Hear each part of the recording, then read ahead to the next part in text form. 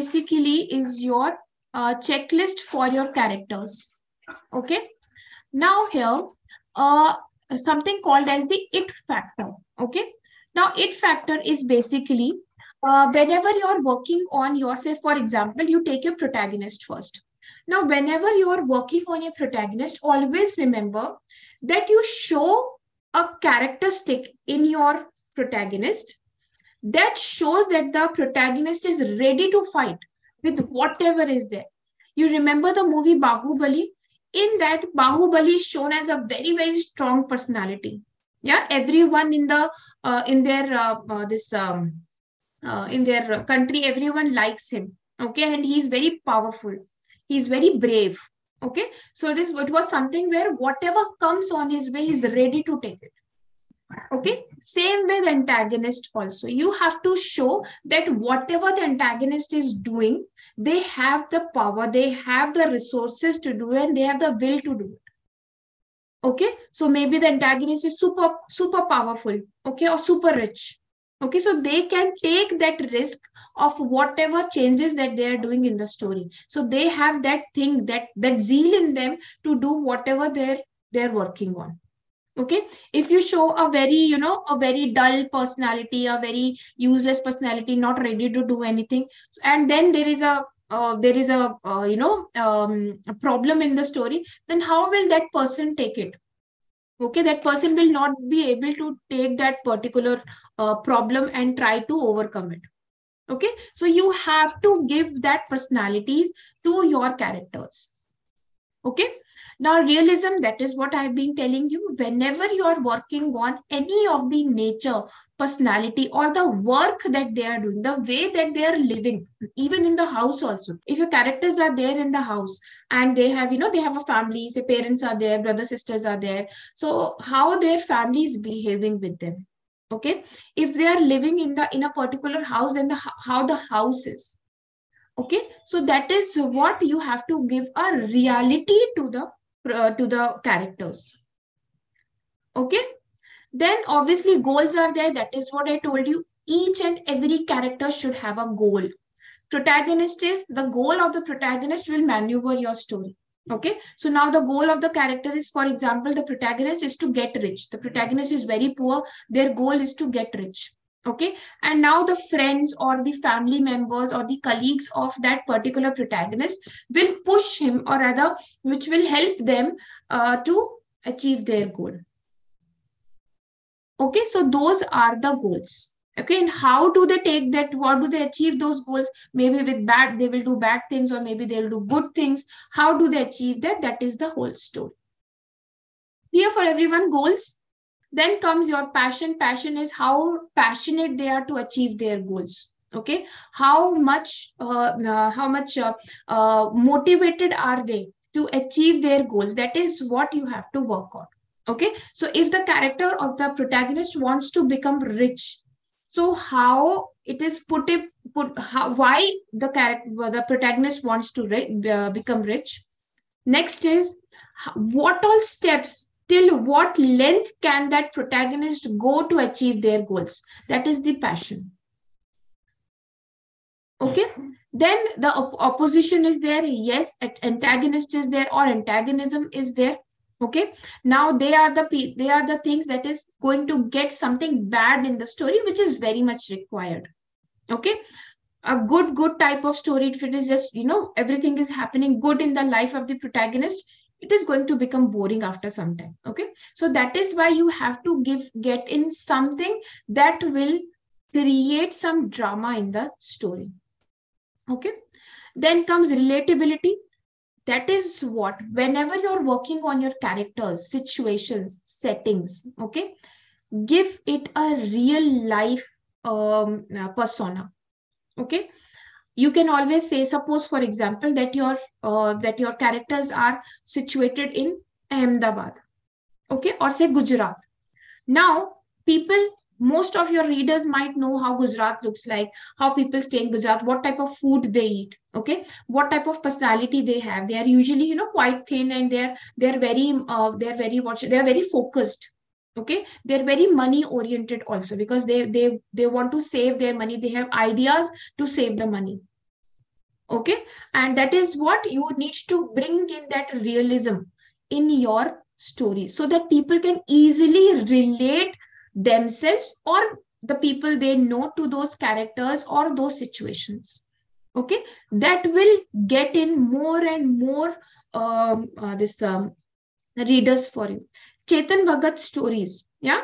So now the first story, remember, 5 point someone, okay, where they talked about that a group of friends are there in a particular college and it is very difficult to go to get admission there, and the education system is like this. People are not, they just want to study and get good marks. Okay, then there is the protagonist falls in love with a girl who's a daughter of the principal.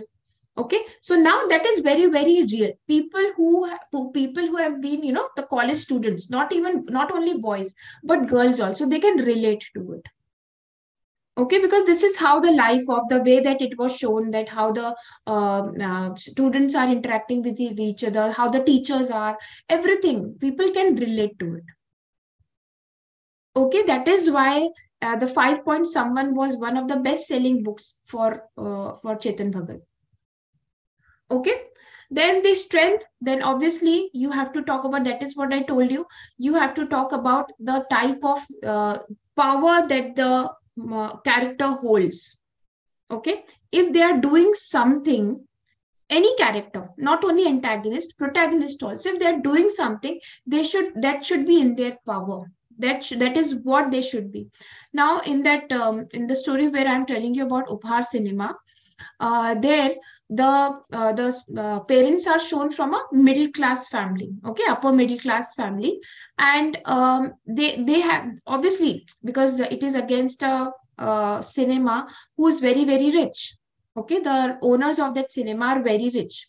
So now these people, they want to take action against it. Now they are fighting to give justice to their daughter. Okay, so that is only in their power. But the Upar cinema owners, they're very powerful people. Okay, so with whatever the information that the parents gather, they have a opposite reaction to it. Okay, that is what they get it from the owners of Upar cinema. Okay, because they are politically connected, they have lots of money, so they can take that action against them. Okay, clear for everyone?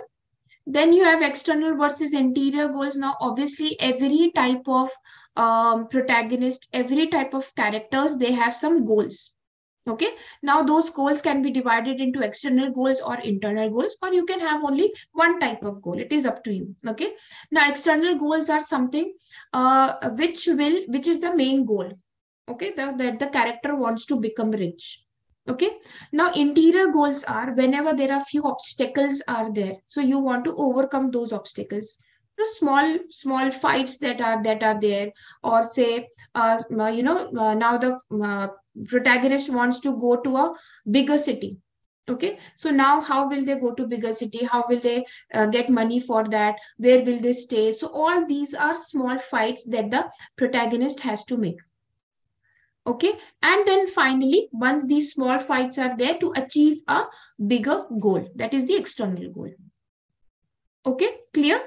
Then high stakes are basically see, in your story you cannot always show that the protagonist won.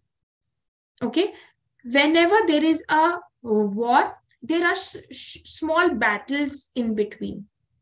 Okay, in those battles, sometimes the protagonist wins, sometimes the antagonist also wins. Okay, now what are the consequences of that loss for the protagonist? That is what also you can include. It is not compulsory again. Everything is not compulsory. You can take out points from there. Okay, so you can include what are the consequences? How will the protagonist suffer? Okay, so that is what is your high stakes. So if the protagonist fail, what will happen? If in the war, the bigger war, okay, if the protagonist fails, then what will happen with their life? Okay, that is what is your high stakes. Okay, clear for everyone? Okay, now let us work on our how can we create our characters powerful. Okay, now usually this is the writer's perspective. Okay, in this, you and me, we cannot help each other. Whenever you're writing about a character, that is what I told you earlier also. You have to give a personality, that type of personality to your character, which shows that when there is a, when the story moves on, okay, they have that zeal in them to go with the flow of the story. Okay, whatever incidents, good or bad, that happens in the characters' lives, they have that zeal, they have that passion to enjoy it or maybe to fight against it.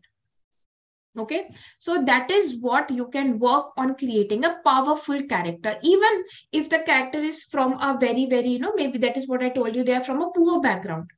Okay, they are very poor. Now the character wants to become rich, so now that becoming rich, that character should have the passion, the zeal to take up risk, to take up decisions which will let them achieve that goal. Okay, a useless character who just only think that okay, agar मैं ऐसा करूंगा तो मैं मेरे को पैसा मिल जाएगा. Okay, so if this is what they think and they don't do anything, they are just lying bad, they are laid back people, so that characters will not be able to do it. Okay, only characters where you show that they have that fire in them to take up any type of risk or any type of work, any type of activity. Okay, that will let them let them in the path to achieve their objective. Okay, so you have to give them realism. Same way, if I want to achieve something, okay, so maybe I want to become the best writer in the world, so whatever things that I'm doing right now, it will all let me achieve that particular thing, and I have to work for it. I cannot just lie down and sit that are yaar kal kar lenge, so that is not possible. Okay, so I should have that fire in me to achieve my goal. Same way should be there with your characters. Okay, clear for everyone? Now, let us work on our different types of stories here. So first thing is your flash fiction. Okay. Now, first one is your flash fiction. Okay. In the flash fiction, uh, usually whenever you're writing, the client or the company or for whomever you're writing, they will give you a particular number of words. Okay, now those words can start from 15 words and it can go up to 500 words also. Okay, that is a flash fiction. Flash fiction means short.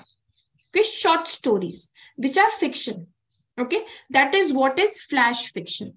Here it is, if you get a story to write within 15 to 20 words, okay, then how will you write it? That is what is your flash fiction.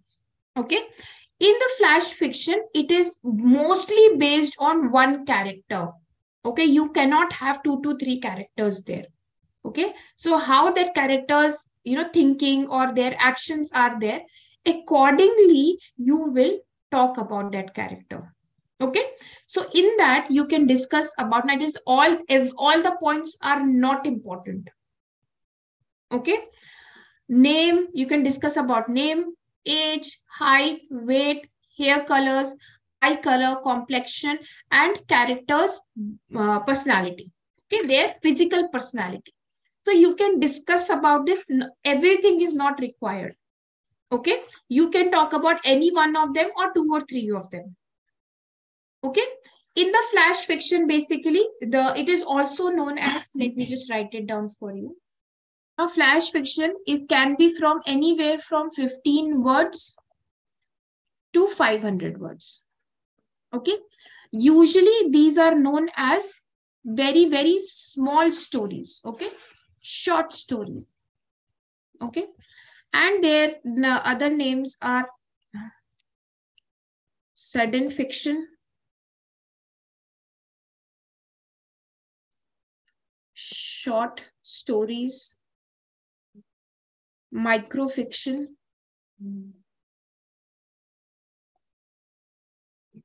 and you have mini stories.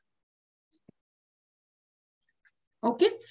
Now that is what this flash fiction is, where you can talk about the characters, these things. Okay. You can talk about the name, age, height, eye color, complexion, all these things. Okay. How do they look like? So only in 2 to 3 words. That's it. It's according to the number of words that if you have got 500 words to write, so you can give at least a 30 or 40 words or 50 words paragraph about the character's personality. Okay, but if it is 15 to 20 words, then you can only give, we say, 2 to 3 words. Okay, Raj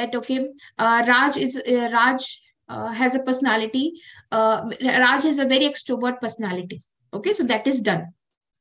Okay, or say with dark black eyes, Raj looked straight towards his goals. So what you did, you had talked about the eye color. Okay, clear for everyone? This is how you will talk about in the flash fiction. Okay, then you have short stories. In the short stories, you basically have around 500 to 1000 words, or it can go till 1500 words. Okay, so these are your short stories where you can talk about the character's backstory also, because you have got the word limit with you. Okay, that is at your side. So you can talk about the characters, look and feel, the personality of the character. You can talk about it. Their backstory also, if it is required, you can talk about it. Their identification marks are also there, facial features, their body build up, their physical hand and legs movements. Okay, then how do they smell like, you can talk about that also. How do they speak, what is the tone of their voice? Okay, what their voice sounds like? Okay, then their mannerisms, maybe their personalities. Then you can talk about how do they behave with other people. Okay, all these things you can talk about. Short stories are anywhere between 500 to 1500 words. Okay, clear for everyone? Now you have novellas and novels. I have given you a bit of this introduction earlier also. Now novellas are where you will only talk about one character's life. Okay, maybe there are 2 or 3 characters which will help in the in the conversation, or maybe there might be some supporting characters which will help the story to maneuver, but everything is based on that particular character. Okay, now there is a novel by the name, very famous novel. It is about a girl during the civil this war that was going on in US. Um, Forgetting that name of that novel. Okay, I will tell you the name of that novel. In that is a very, very, very thick novel, and it is about talking only about her life. So starting from how she was at the age of 8 or 9 years old till she was when she died. The whole story is about her life. Okay, though there are different characters in between, but everything revolves around her. Every scene, every chapter, everything is around her. So that is basically a novella.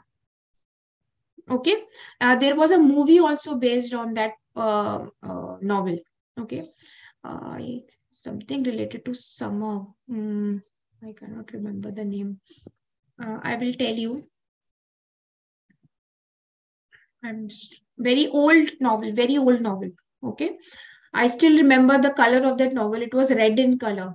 Okay, and a girls that it was during that civil war times. The type of dress that they wear, and the hat, and the this thing, the umbrella that they used to carry. Yeah, sure, the very small umbrella. So I still remember the look and feel of that novel, and very, very nice novel. So that was basically a novella where everything was based on that character. Okay, that character is the protagonist, that character is an antagonist only. Okay, now there is one more movie, Karthik Calling Karthik. If you have watched that movie, Farhan Akhtar is there and Deepika Padukone is there. Okay, now Farhan Akhtar is the person who is a protagonist also and antagonist also in the story. Okay, very, very good story. I will not talk about the, the acting of the actors, but the storyline is very, very nice. Okay, you should definitely go and watch it. You can watch it on, I think, YouTube also. It is a very old movie, so it might be available on YouTube or any other OTT platform. Okay, and this story also, where all the things revolves around Farhan Akhtar. Okay, Deepika Padukone is there because in Indian movies you usually need to have a actress with you. Okay, but the 90% of the movie that revolves around Farhan Akhtar.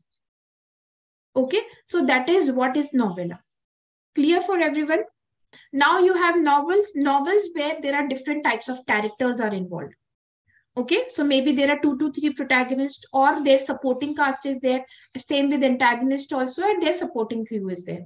Okay, so these things are there, and you might talk about every one of them. Okay, so suppose a protagonist friend is there. Maybe the friend is not the main character, it's a supporting crew, but yes, you can talk about that friend also. Okay, if it is required in your story. So that is what novel makes the stories more complex. Okay, it gives more color to the stories because there are different characters are involved there. Okay, so that is what is your novel. In your novels and both in your novellas also, you can talk about the overall feeling of your character. Okay, you are going to give a 3D sketch. That is what we have discussed. You have to give a 3D sketch, full, total, top to bottom. Okay, how their personality is, how their physical appearance is, how do they behave with people, what is their nature is, what are their mannerisms are. Okay, that is what everything you will talk about. Okay, so because there is no word limit as such, everything is based on your story. Okay, so that is why you have to discuss about each and everything about your characters. Okay, so you have to give them some personalities, you have to give them some goals, you have to give them some some nature. Okay, talk everything about their look and feel of the characters so that your audience can easily relate to those characters. Your audience can imagine those characters. Okay, I don't know how many of you read this novel, Thousand Splendid Sun. It is by Khalid Husseini. Very, very nice novel. Okay, now this novel is based on Afghanistan, how Taliban's came and how they changed Afghanistan the first time when Taliban came. Okay, after that, that American soldiers, they raided in the country before that. Okay, and how Afghanistan was before Taliban's came. Okay, and now I as a reader, I have never been to that place. Okay, but I could imagine the way Khalid Husseini detailed out the people there, the situations there, yeah, the places there. That is what I could imagine it, and I could actually feel that I can see Afghanistan in front of my eyes. Okay, maybe my thinking is different from, if you are going to read that novel, maybe your imagination might be different, but yes, for you that is your imagination. For me, this is my imagination as a reader. Okay, so I can imagine it that yes, I'm there in Afghanistan and I can see what is happening with the people there, how Talibans are acting. Okay, so that is what is how you are going to work on creating a realism in your stories. Clear for everyone? So whenever, see, always remember, whenever you are thinking of writing a story, my advice is, even if you are not a reader, please do start reading novels. Okay, you can start with some inspirational books, motivational books. Okay, you can start with, if you are interested in say in your religious books also, start reading them. Okay, these books, they help you a lot in creating a structure for your own book. Okay, now these are the things that you are going to include. That is what everything in your novels and novellas, where you can talk about all these things about your characters. Okay, siblings name, if they're, that is what, if there are some supporting crew also, you will talk about their mother's name, father's name, siblings name, neighborhood, their, wherever they are staying, you will talk about that, their favorite sports, okay, their favorite food. If such a situation is there where the characters are sitting and eating, okay, so you can talk about, now the character, the protagonist say, no, I don't want to eat this, this is very, very bad, I want, say, pasta. Okay, so now the audience will come to know that the character's favorite food is pasta. Okay, and said, if you talk about their religion, so you can give out details about, what type of religion they have. Okay, financial situation. Now suppose you can, if you're talking about the house that they live in, the type of work their family members are doing. Okay, so that shows the financial situation of the house or of the protagonist. Okay, clear for everyone? Now book series are there. Book series are where you will have 3 or 4 books in the same series. Those books are interrelated. Okay, something like, if you have read about Amish Tripaঠি's Shiva trilogy is there. Okay, and then there is Sian of Ikshvasku, then you have Sita, Ravan, and then there is 4th book also. Okay, this is again by Amish Tripathi only. Then you have this Khalid Hosseini's books, Thousand Splendid Sun, and there is one more book after that. So these are also quite interrelated to each other. Okay, and then you have few books by Jeffrey Archer, Sidney Sheldon. Okay, Sidney Sheldon, this series, see, I'm forgetting the name. On that series, the movies are also based on that. Anyone remember Sidney Sheldon's that novel? It was a series of 3 to 4 books. Okay, though at the end the mystery was solved in each book, but again the same character, the same protagonist was there in the other book also. Okay, there was a series of 3 to 4 books like that. Okay, so these are called as your book series. Now suppose if you are writing a book series, always remember the type of characters that you have built in the first book. Same characters, if you're including the same characters in the second book also, please remember the personality, the details that you have given about your character. So always, that is what plot is for. Okay, that is why plots are very important, which will give you an insight of each and everything that is happening in your story. Okay, so that is why work on those personalities. Keep the personalities same. Okay, and also you can talk about, so suppose if there is an ending, okay, every book should have an ending. Okay, but it should give a what should I say, a break for the second book. Okay, something like where a mystery is there. Okay, a mystery is being solved by the protagonist and the supporting crew, and there's antagonist also. All these things are there. Okay, who's trying to stop the protagonist from solving the mystery. Okay, now those things are there, and finally the part of the mystery is solved at the end. Okay, whatever from the starting, the main point was to solve that particular thing. Okay, but once that mystery was solved, it opened to a next mystery. That is your second book. Okay, Sherlock Holmes stories, novels, if you read, not the short stories, that is for the kids, but if you read their full novels, they are basically, few books are, this series of books where a mystery is solved, but then it gave a way to open for the second mystery. They could not understand what happened. Okay, clear? So that is your second book. And so on, you can work on third, fourth, or fifth as well. Okay, clear now for everyone? How you can work on your book series?